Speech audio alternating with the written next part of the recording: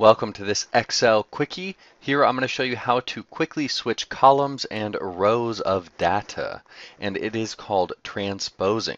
So we have months here, and let's say we want to switch those with this store here and have all the data updated and working correctly. So all we do is select the data to switch, hit Control C to copy it, go to wherever we want the new data to be. You cannot just copy paste it over the old data, and hit Alt E S E, enter, and there we go. It's so cool, and the numbers have switched places. Everything works nice.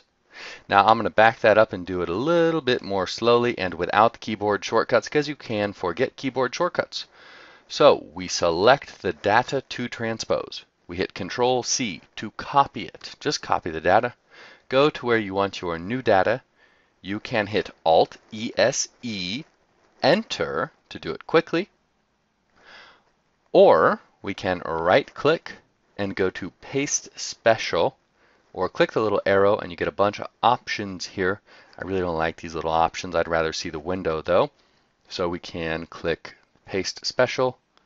We get the Paste Special window and we have lots of amazing options.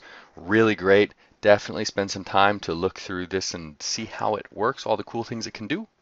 What we want is just down here, transpose. So we put a little check mark next to transpose. Don't select anything else. We do not need to do anything else. And hit OK. And there you go. So we are Paste Special transposing, I guess you could call it. Now make sure you select your entire data set when you do this, and everything should work just fine. And that's all there is to quickly switching columns and rows, or transposing, in Excel.